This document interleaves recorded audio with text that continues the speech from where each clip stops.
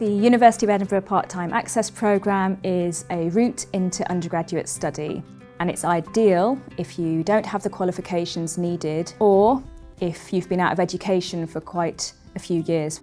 You join us for 9 months, so you start in August and carry on studying with us part-time until May, and by that time you'll be full of confidence to study at degree level and you'll have the fundamental skills that are required.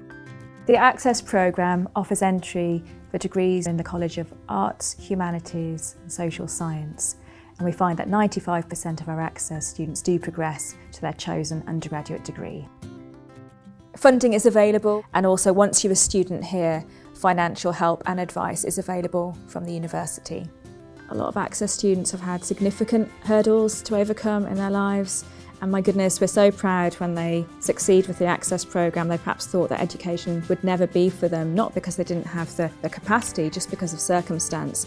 And so the Access programme is really there to break that barrier.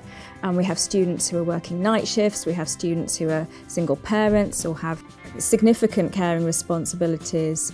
Students come from all sorts of walks of life, all sorts of different ages, and I think on the Access programme we're really pretty special because we really are diverse.